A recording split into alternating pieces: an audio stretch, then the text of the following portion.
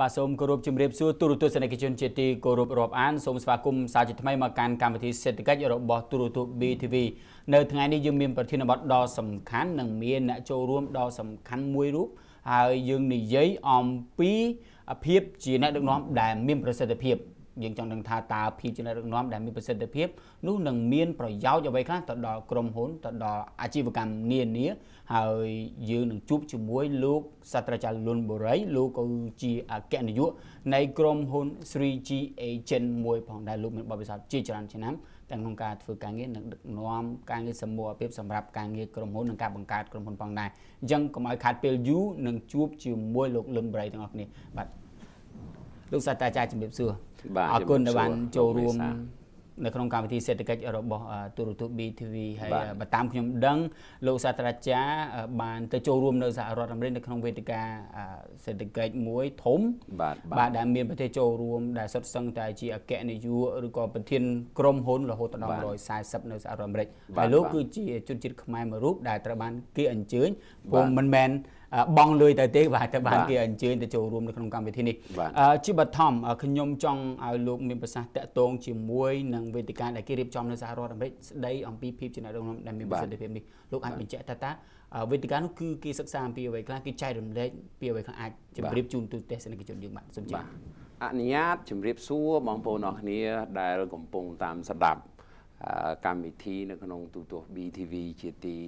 នឹករលឹកខ្ញុំបាទឈ្មោះលុនបូរីជាអគ្គនាយករបស់ក្រុមហ៊ុន 3G Agent ដោយបងប្អូនអរគ្នាស្គាល់ស្រាប់ហើយក្នុងនេះក៏អរគុណម្ដងទៀតទៅដល់លោកមេសាដែលបានអញ្ជើញរូបខ្ញុំត្រឡប់មកវិញសាជាថ្មីក្នុងកម្មវិធី BTV បច្ចុប្បន្នភាពនេះខ្ញុំទឹមតែត្រឡប់មកពីសហរដ្ឋអាមេរិកវិញហើយខ្ញុំមានកិត្តិយសក្នុងនាមជាកូនខ្មែរមួយរូបទទួលបានការអញ្ជើញជាក់ស្ដែងទៅដល់រដ្ឋ Florida សហរដ្ឋអាមេរិកចូលរួមកម្មវិធី Business Conference ដែលយើងហៅថាជាសន្និសីទលំដាប់ពិភពលោកអាជីវកម្មមួយដែលដឹកនាំដោយលោកដុកទ័រ John Maxwell ខ្ញុំជឿថាប្រសិនបើបងប្អូនអរគ្នាចូលចិត្តអានសភៅពាក់ព័ន្ធនឹង leadership ភាពជាអ្នកដឹកនាំខ្ញុំជឿថាបងប្អូនអរគ្នាប្រហែលជាស្គាល់លោកដុកទ័រ John Maxwell ហើយគាត់គឺជាកំពូលថ្នាក់ដឹកនាំមួយរូបដែលមាន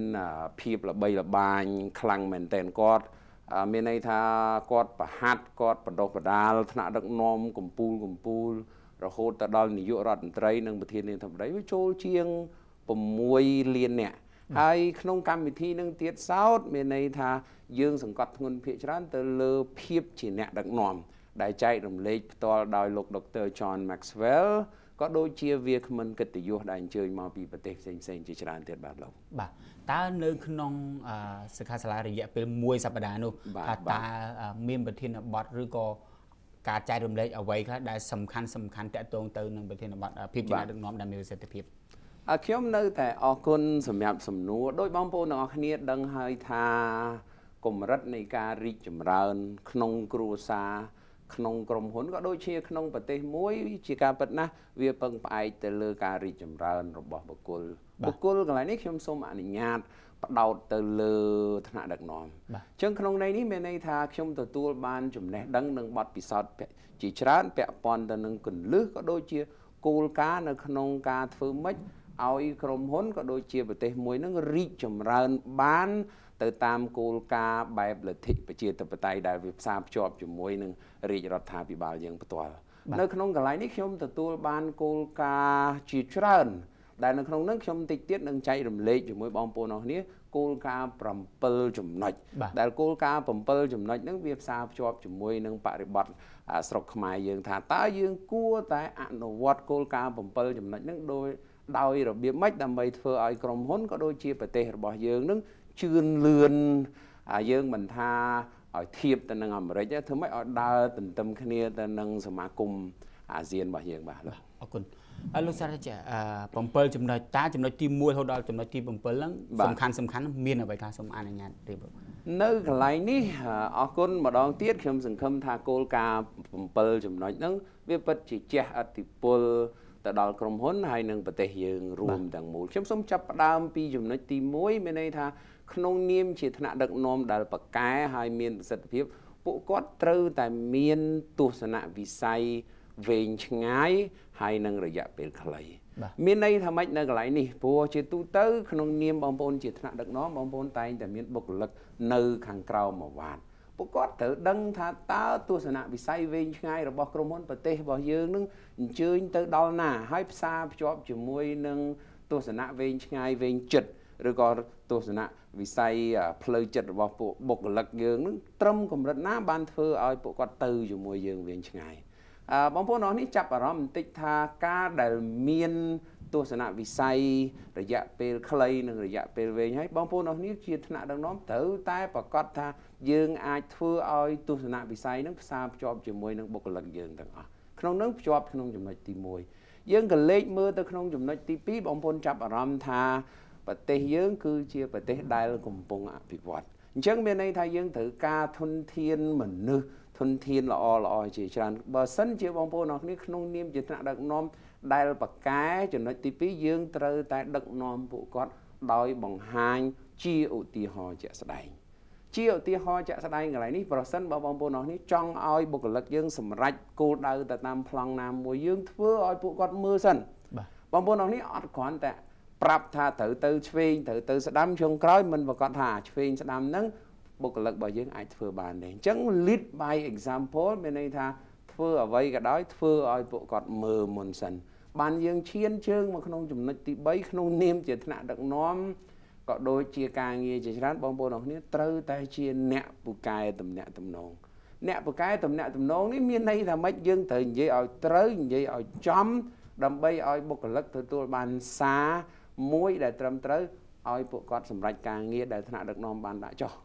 ដោយយើងភ្ជាប់ជាមួយនឹងចំណុចទី4ក្នុងនាមជាថ្នាក់ដឹកនាំបងប្អូនអរគ្នាត្រូវតែមានការទទួលខុសត្រូវខ្ពស់បាទការទទួលខុសត្រូវខ្ពស់កន្លែងនេះបងប្អូនអរគ្នាត្រូវតែប្រកាសថារាល់បុគ្គលិកដែលផ្អែកទៅលើតួនាទីនិងការទទួលខុសត្រូវរបស់ពួកគាត់សម្រេចទៅតាមគោលដៅទាំងអស់មុននឹងបងប្អូនអរគ្នាប្រឈប់អីមួយជាឧទាហរណ៍ខ្លីឧទាហរណ៍ដោយបងប្អូនអរគ្នាក្នុងនាមជាមេផ្ទះទៅចុះបាទមានន័យថាមុននឹងយើងចូលសម្រានយើងត្រូវប្រកាសថាទ្វារក្រោយនិងទ្វារមុខពិតជាត្រូវបានបិទត្រឹមត្រូវមែនមុននឹងបងប្អូនអរគ្នាសម្រានហើយសម្រានលក់ស្រួលទៀតក្នុងនាមជាថ្នាក់ដឹកនាំបានយើងភ្ជាប់មកក្នុងចំណុចទី5បងប្អូនអរគ្នាជាថ្នាក់ដឹកនាំយើងត្រូវឲ្យតម្លៃធនធានមនុស្សយើងឲ្យតម្លៃធនធានមនុស្សកន្លែងនេះមានន័យថាបងប្អូនត្រូវដឹងថាតួនាទីនិងការទទួលខុសត្រូវរបស់បុគ្គលិករបស់យើងគាត់មានអីខ្លះផ្អែកទៅលើចំណេះជំនាញនិងចរិតលក្ខណៈរបស់ពួកគាត់កន្លែងហ្នឹងហើយដែលយើងត្រូវផ្សារភ្ជាប់នឹងការផ្ដល់តម្លៃការងារទៅឲ្យពួកគាត់ចំណុចទី6ដែលជាចំណុចសំខាន់បងប្អូនចាប់អារម្មណ៍បន្តិចថាបន្ទាប់ពីយើងឲ្យតម្លៃលើធនធានមនុស្សយើងហើយយើងត្រូវតែមានការគិតបែបវិជ្ជមានភាសាហ្នឹងបើស្ដាប់ទៅវារៀងឆ្វេងស្ដាំបន្តិចវាមើលទៅដូចអត់សូវទៅនោះផ្ទុយទៅវិញបងប្អូនអរនេះចាប់អារម្មណ៍បន្តិចក្នុងនាមជាថ្នាក់ដឹកនាំយើងត្រូវមានលទ្ធភាពគិតជាលក្ខខណ្ឌវិជ្ជមានប្រសិនបើបុគ្គលិកធ្វើខុសយើងអត់ទៅវាយអត់ទៅប្រហារគាត់ទេព្រោះយើងកាលពីមុនក៏ធ្លាប់ខុសដែរអញ្ចឹងយើងគិតវិជ្ជមានតម្រែតម្រង់ធ្វើម៉េចឲ្យបុគ្គលិកយើងប្រជាជនយើងដើរទៅតាមផ្លូវត្រូវទាំងអស់ហ្នឹងហើយជាការរីកចម្រើនរបស់ក្រុមហ៊ុននិងប្រទេសរួមទាំងមូលបានយើងមកភ្ជាប់ចំណុចចុងក្រោយក្នុងនាមជាថ្នាក់ដឹកនាំបងប្អូនរបស់គ្នាក៏ត្រូវតែអភិវឌ្ឍខ្លួនឯងឥតឈប់ឈរដែរអញ្ចឹងការអភិវឌ្ឍខ្លួនឯងឥតឈប់ឈរដែលយើងហៅថា personal development personal growth ហ្នឹងវាពិតជាជះឥទ្ធិពលទៅដល់ក្រុមហ៊ុនហើយនិងប្រទេសយើងរួមទាំងមូលមានន័យថាយ៉ាងម៉េចក្រុមហ៊ុនយើងគ្រួសារយើងប្រទេសយើងរីកចម្រើនវាផ្អែកទៅលើសមត្ថភាពនៃថ្នាក់ដឹកនាំអញ្ចឹងប្រសិនបើបងប្អូនអរនេះចង់ឲ្យគ្រួសារយើងចង់ឲ្យក្រុមហ៊ុនយើងទៅដល់កម្រិតល្អថ្មីមួយទៀតក្នុងនាមបងប្អូនជាថ្នាក់ដឹកនាំយើងត្រូវតែខិតខំប្រឹងប្រែងរៀនបន្តទៀតដែរអញ្ចឹងខ្ញុំជឿថា7ចំណុចនេះដែលជាប្លង់សម្រង់ជារួមដែលខ្ញុំអញ្ជើញទៅអាមេរិកហ្នឹងខ្ញុំជឿថាវាអាចជួយជាស្ពានក៏ដូចជាគោលការណ៍ធ្វើឲ្យបងប្អូនអរនេះអាចយកទៅអនុវត្តក្នុងគ្រួសារក្រុមហ៊ុនក៏ដូចជាប្រទេសយើងរួមទាំងមូលបាទអរគុណលោកសាស្ត្រាចារ្យតកតងជាមួយនឹងគោលការណ៍ទាំង7ចំណុចនេះយើងមើលឃើញថាវាមានសារៈសំខាន់ប៉ុន្តែខ្ញុំចង់ដឹងថានៅពេលដែលពីព្រោះថាប្រសិនបើយើងគ្រាន់តែនិយាយជាចំណុចជាទ្រឹស្ដីថា1 2 3 positive thinking self development ឬក៏ value the resource យើងឲ្យតម្លៃទៅលើធនធានមនុស្សរបស់យើងឲ្យពួកគាត់ទទួលខុសត្រូវឬក៏ដឹកនាំដោយមានឧទាហរណ៍នេះខ្ញុំចង់ដឹងថាតើនៅក្នុងការដឹកនាំពេលដែលលោកសាស្ត្រាចារ្យចូលរួមនៅក្នុងវេទិកានៅសហរដ្ឋអាមេរិកគេមានដាក់ឲ្យជាលំហាត់ឲ្យយើងធ្វើទេឬក៏យើងជាឧទាហរណ៍ជាក់ស្ដែងសម្រាប់ការធ្វើទេពីព្រោះថាសូត្រទ្រឹស្ដីប៉ុណ្ណេះប្រហែលជាមិនចំណាយពេលដល់មកព្រឹកផងជាការពិតបាទនៅកន្លែងនេះសំណួរល្អទ្រឹស្ដីខ្លះបងប្អូនអរគ្នាគ្រាន់តែស្ដាប់ហើយមើលទៅដូចអស្ចារ្យណាស់ចឹងផ្ទុយទៅវិញថាតើកម្រិតនៃការយល់ទ្រឹស្ដីនឹងតើអនុវត្តបានកម្រិតណាក្នុងរយៈពេលមួយសប្តាហ៍ពេញនៅ Florida សហរដ្ឋអាមេរិកមានន័យថាក្រៅតែពីការប្រាប់ទ្រឹស្ដី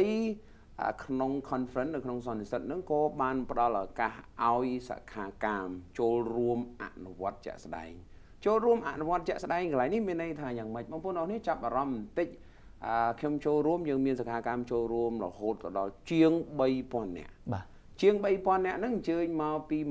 140ប្រទេសចឹងមានន័យថាបទពិសោធន៍ជាក់ស្ដែងដែលបានអនុវត្តនៅក្នុង140ប្រទេសហ្នឹងគឺត្រូវបានដាក់បញ្ចូលគ្នាតាមរយៈលំហាត់ក្តីតាមរយៈ role play ការដើរតួក្តីកន្លែងហ្នឹងហើយដែលវាពិតជាជះឥទ្ធិពលផ្ទាល់ទៅដល់សិក្ខាកាមខ្ញុំឧទាហរណ៍យ៉ាងសាមញ្ញមួយខ្ញុំលើកចំណុចទី7ទៅចុះ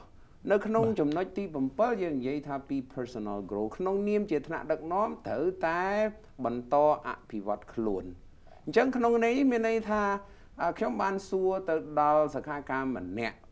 គាត់មានក្រុមហ៊ុនហើយក្រុមហ៊ុនហ្នឹងខ្ញុំអធិស្ឋានខ្ញុំអត់អាចបញ្ចេញឈ្មោះបានចំណូលក្រុមហ៊ុនរបស់គេគឺរាប់រយលានរួចជាស្រេចទៅហើយអញ្ចឹងបើសិនជាចំណូលរាប់រយលានវាអត់មានមូលហេតុអីដែលគាត់ត្រូវតែមកបន្តចំណាយពេលរៀនសូត្រអភិវឌ្ឍបន្ថែមទេផ្ទុយទៅវិញបុគ្គលម្នាក់ហ្នឹងដែលគាត់ជា CEO របស់ក្រុមហ៊ុនមួយគាត់ថាបងប្អូនអរនេះចាប់អារម្មណ៍បន្តិចថាយើងហូបបាយដើម្បីចំអែតកាពះដែលឃ្លាន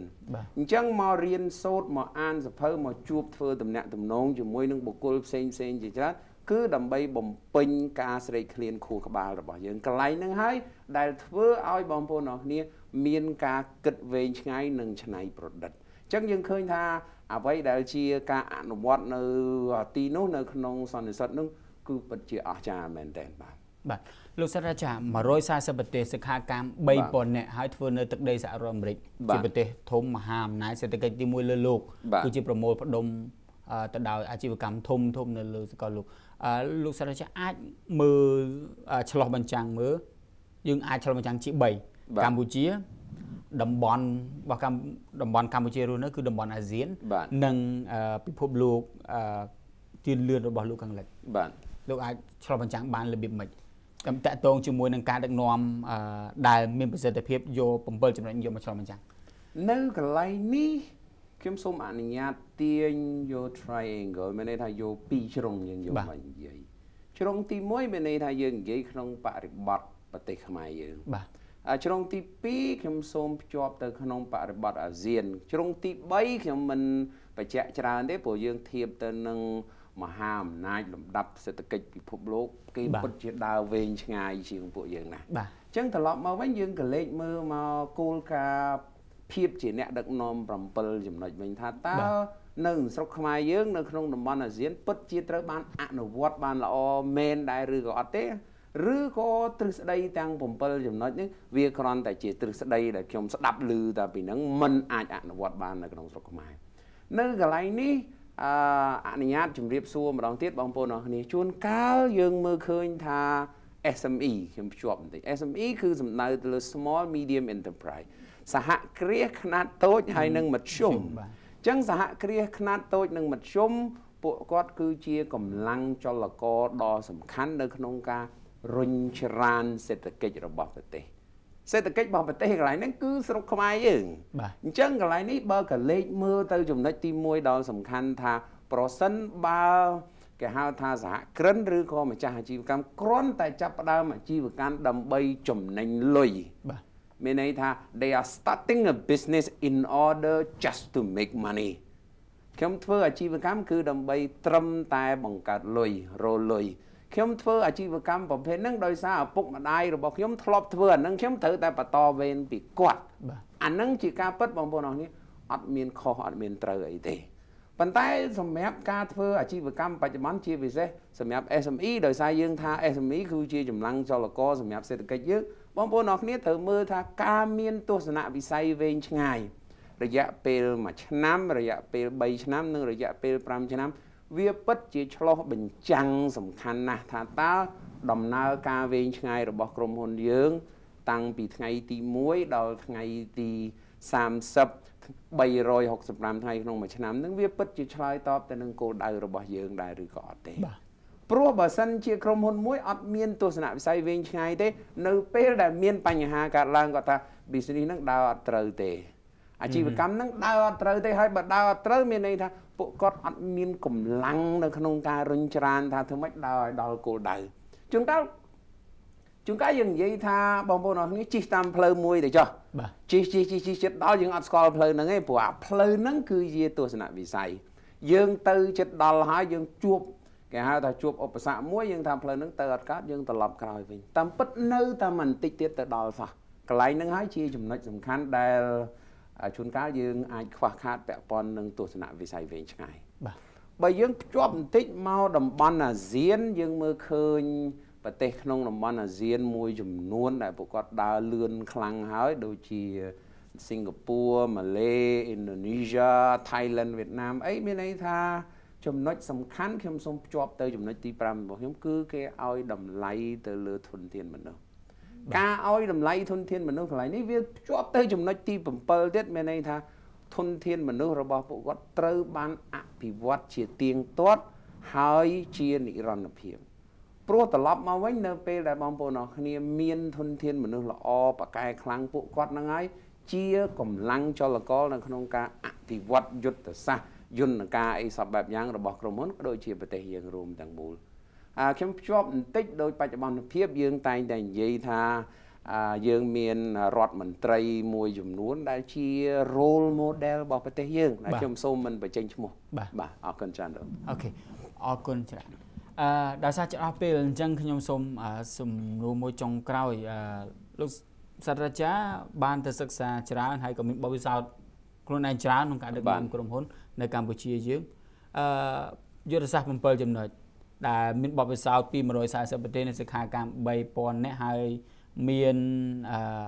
សាស្ត្រាចារ្យដែលដឹកនាំនោះគឺជាអ្នកល្បីទៀតតែនឹងចែករំលែកទៅដល់អ្នកដែលចង់ស្ដាប់ចែករំលែកទៅដល់អ្នកដែលគាត់ត្រូវការយុទ្ធសាស្ត្រទាំងអស់នេះត្រូវការវិធីសាស្ត្រទាំងអស់នេះដើម្បីធ្វើយ៉ាងណាជំរុញទៅដល់ការអាជីវកម្មរបស់គាត់ឲ្យកាន់តែរីកចម្រើនបន្ថែមទៀតពីព្រោះដូចលោកសាស្ត្រាចារ្យបានជម្រាបកម្ពុជាយើងដែលកំពុងតែអភិវឌ្ឍសេដ្ឋកិច្ចគឺចាំបាច់ត្រូវការរុញឲ្យ SME នឹងគឺដើរឲ្យខ្លាំងបាទជាការពិតម្ដងទៀតអរគុណលោកមេសាខ្ញុំជឿថាបងប្អូនក៏អាចមានសញ្ញាសួរមានចម្ងល់ថាចុះលោកបូរីទៅស្ដាប់ទៅរៀនទៅខ្លាំងទៅពូកែទៅត្រឡប់មកស្រុកខ្មែរយើងវិញប្រងធ្វើយ៉ាងម៉េចបងប្អូនអរគ្នាខ្ញុំអត់ប្រឹងធ្វើយ៉ាងម៉េចទេគឺត្រឡប់មកវិញគឺជួយរុញច្រានធនធានមនុស្សនៅស្រុកខ្មែរយើងនៅពេលដែលធនធានមនុស្សនៅស្រុកខ្មែរយើងល្អប៉ាកែខ្លាំងហើយកន្លែងហ្នឹងហើយគឺជួយរុញច្រានសេដ្ឋកិច្ចប្រទេស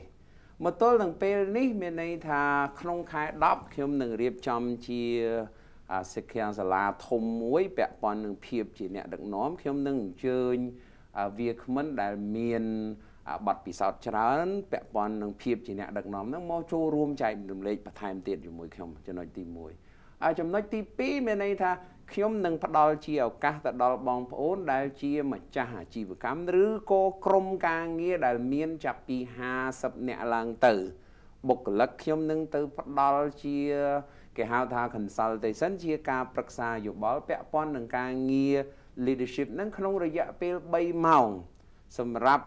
ថ្នាក់ដឹកនាំរបស់បងប្អូននេះដោយមិនគិតថ្លៃហើយមកទល់ពេលនេះមានន័យថាខ្ញុំទទួលបានការកក់ហ្នឹងក្រុមហ៊ុនធំហ្នឹងវាចូលជាង10រួចទៅហើយអញ្ចឹងខ្ញុំសង្ឃឹមថាបងប្អូននេះអាចឆ្លៀតក្នុងឱកាសដ៏ល្អនេះតាក់ទងផ្ទាល់មកខ្ញុំបងប្អូននេះខ្ញុំអាចប្រកាសលេខទូរស័ព្ទតាម TV បន្តិចក៏បានដែរមួយសារហ្នឹងយើងអាចតាក់ទងតាមរយៈលេខ012 no sorry សំទោស092 11 29 ប្រសិនបើបងប្អូនអរគ្នាមានបុគ្គលិកចាប់ពី50នាក់ទៅខ្ញុំនឹងផ្ដល់ជាចែករំលែកបទពិសោធន៍មិនថាតែត្រឹម7ចំណុចពាក់ព័ន្ធទៅនឹងភាពជាអ្នកដឹកនាំនេះខ្ញុំមានចំណុចជាច្រើនទៀតដែលគោលការណ៍ចម្បងធ្វើម៉េចឲ្យក្រុមហ៊ុនរបស់បងប្អូនអរគ្នារីកចម្រើនជះឥទ្ធិពលទៅដល់ការរីកចម្រើនសេដ្ឋកិច្ចប្រទេសយើងទាំងមូលមកបាទអរគុណច្រើនលោកសាស្ត្រាចារ្យលុនបូរីដែលជាអគ្គនាយកក្រុមហ៊ុន 3G Agent លោកស្រីនៅនាងកញ្ញាដូចជាលោកនាងបានជ្រាបស្រាប់អំបញ្ញមិញយើងបានជជែកយ៉ាងផុសមែនទែនតាក់ទងពីគោលការណ៍ទាំង7ចំណុចដែលលោកសាស្ត្រាចារ្យបានទៅក្រេបជញ្ជូនពីសិក្ខាសាលានៅសហរដ្ឋអាមេរិកដែលមានការចូលរួមពីសិក្ខាកាមរហូតដល់ 3000 នាក់និងមានថ្នាក់ដឹកនាំកម្ពុជាប្រមាណជា3000 នាក់មកពី140ប្រទេសក្នុងការចែករំលែកបទពិសោធន៍ហើយនៅក្នុងនោះមានគោលការណ៍7ចំណុចសំខាន់ដែលប្រហែលជាខ្ញុំមិនបញ្ជាក់ទាំងអស់ទេប៉ុន្តែច្បាស់ណាស់ត្រូវតែមានគោលដៅជាក់លាក់ត្រូវតែដឹកនាំដោយមានឧទាហរណ៍ជាក់ស្ដែងដើម្បីផ្ដល់ជូនពួកគាត់ហើយត្រូវមានគំនិតជាវិជ្ជមានហើយនឹងការផ្ដល់តម្លៃនឹងឲ្យផ្ដល់តម្លៃដល់ទុនធានមនុស្សហើយនឹងឲ្យបុគ្គលិកទាំងអស់មានតួនាទីនឹងការទទួលខុសត្រូវរៀងខ្លួនហើយមិនត្រូវភ្លេចទេគឺត្រូវតែមានការអភិវឌ្ឍខ្លួនឯងឲ្យរីកចម្រើនជាបន្តទៀតដើម្បីធ្វើយ៉ាងណាអាចឲ្យស្ថាប័នរបស់យើងមានភាពរីកចម្រើនបាទលោកស្រីនៅនាងកញ្ញាកិច្ចសម្ភាសរបស់ខ្ញុំជាមួយលោកសាស្ត្រាចារ្យលុនបូរីដែលជាអគ្គនាយកក្រុមហ៊ុន 3G Agent ស្ដីអំពីភាពជាអ្នកដឹកនាំដែលមានប្រសិទ្ធភាពនេះបានឈានមកដល់ទីបញ្ចប់ហើយខ្ញុំបាទទាំងពីរនាក់សូមអរគុណនិងសូមជម្រាបលាបាទ